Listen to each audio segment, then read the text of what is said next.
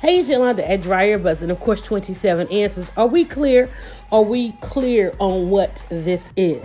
I know it's a podcast, it's answers, but do we know why we're listening? Do we know why I'm speaking? Do we know why I'm sharing? Do you know why you press play? Do you know why you like, share, follow? If I ask, and when I ask, and just because I just ask, I need you to answer in the comments, because before we go any further, I need to know that you get it. I need to know that I'm giving you what you need. I need to know that you have checked out 27 Answers, that you see that hashtag 27 Answers, and you click it, you go back, you listen. This is your first one, you saw it on my timeline, it hit your timeline, you saw it on a friend's timeline, you see everybody sharing, everybody's talking about it, you saw the testimonies of people saying, hey, I got all the 27 answers, and then you see that they're implementing these strategies. I just need to know, are we clear?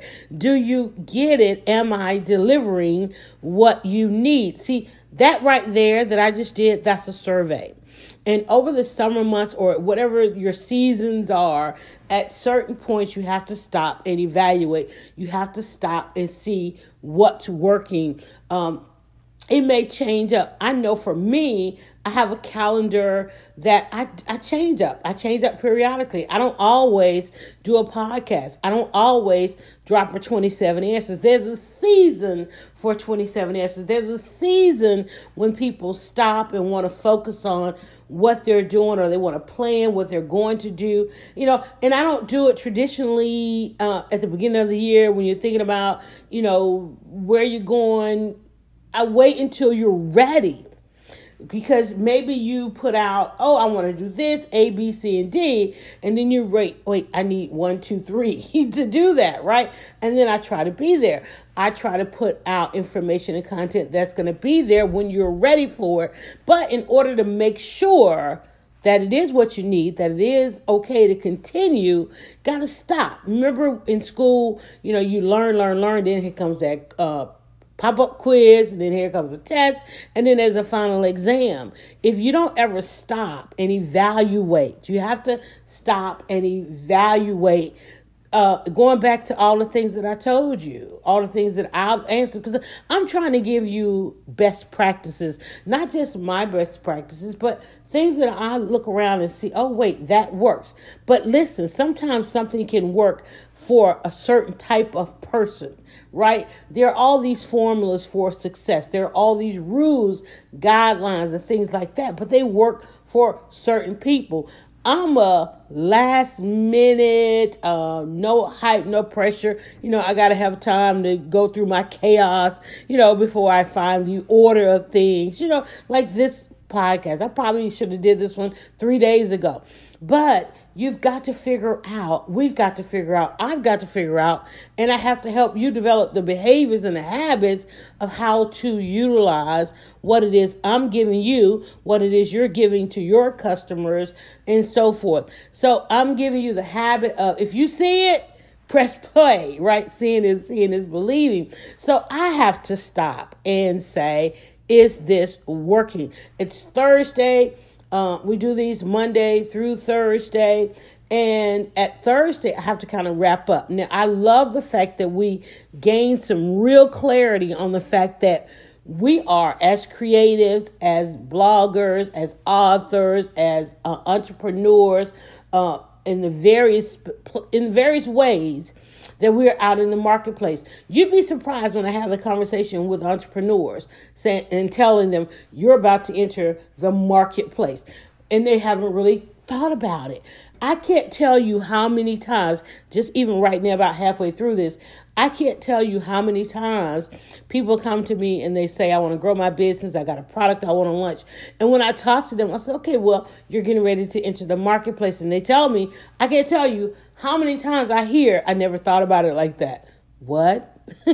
Right? But that's okay, because it happens. And one of the things that we have learned, of the several things we have learned, one of those is, a lot of times people stumble into opportunities. They stumble into their path.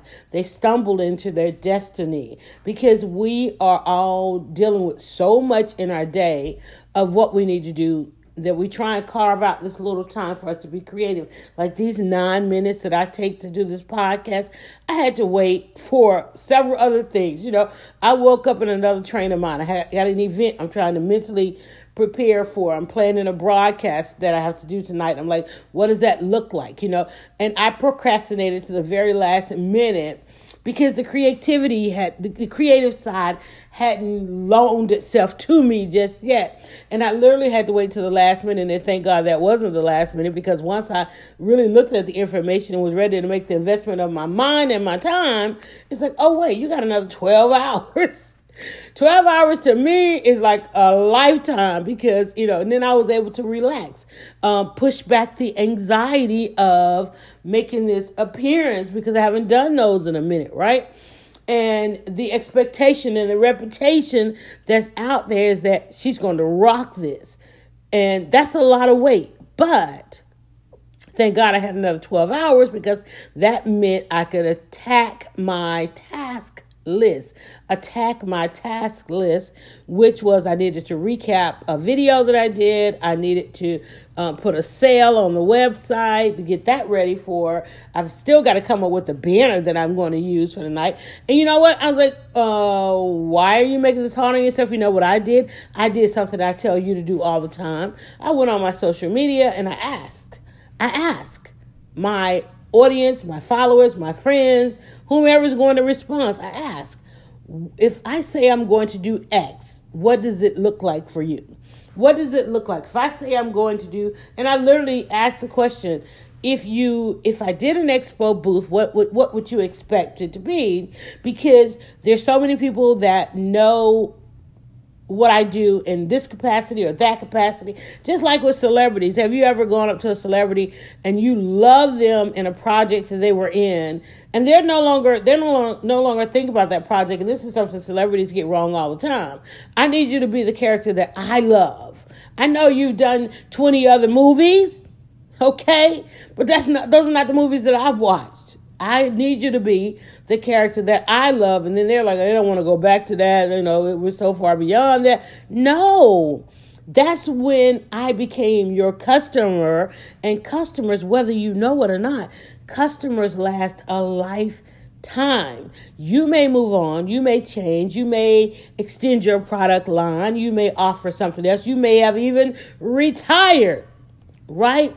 But relationships, regardless of whether you in them or not, they are timeless in a time, and that is their lifetime. Everything has that have that lifetime. So there are those, when they see me, they came on with me when I was blogging. There are those, when they see me, they came on with me when I was doing the boot camps and writing the books and the author space and coaching and all that. There are those who've come on with me hanging out in the kitchen.